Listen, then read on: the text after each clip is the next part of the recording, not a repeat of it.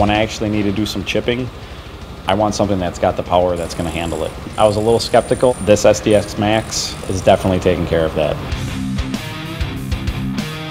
It feels like the real deal, like it should have a cord on it, but it does not. I was blown away.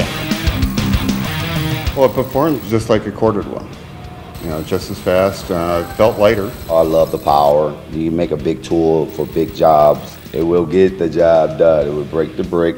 It will punch holes through it. It does everything that it said it's going to do. I give it a 10.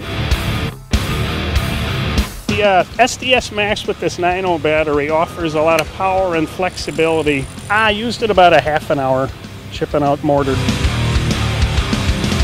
The SDS Max, you can feel it doesn't vibrate, doesn't bounce around.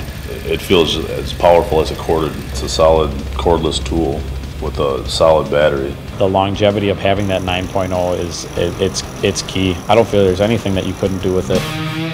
To be able to have, you know, tools that are compatible with each other, to be able to share batteries and chargers is hugely advantageous. When you put them both together with the 9.0 and then the fuel brand, it's just going to outlast everybody else.